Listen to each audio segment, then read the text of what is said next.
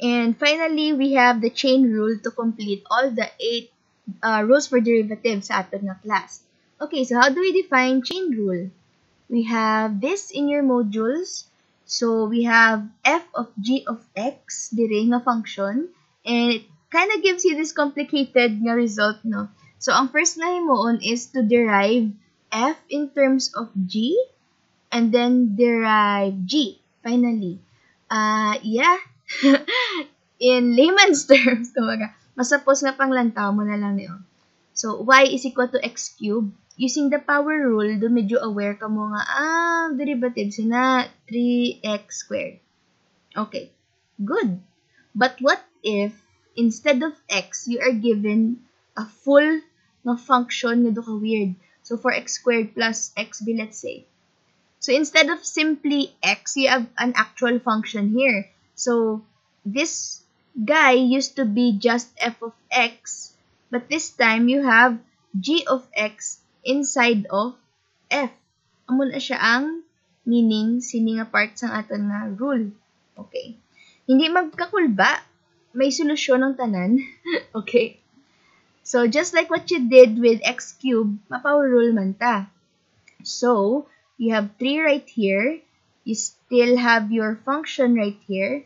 And this is raised to 2 man Japon.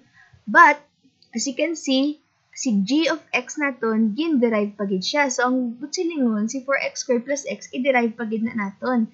This becomes 8x plus 1. And this is the final answer.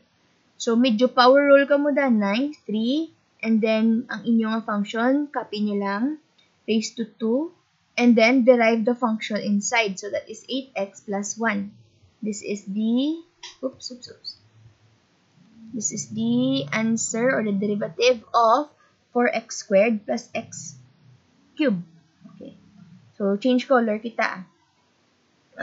What if ang ginapapangita is y times 2x cubed plus 4x squared minus x raised to 5.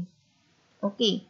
So, with that, start ka mo na sa daw power rule. So, si 5, exponent manaog, copy the function, 4x squared minus x, and then, ang raise natin, direct exponent natin is now 4. The son, derive pagid ang unod. So, 2x cubed, that is 6x squared plus 8x minus 1. And this is the final answer. Okay. Let's chain rule.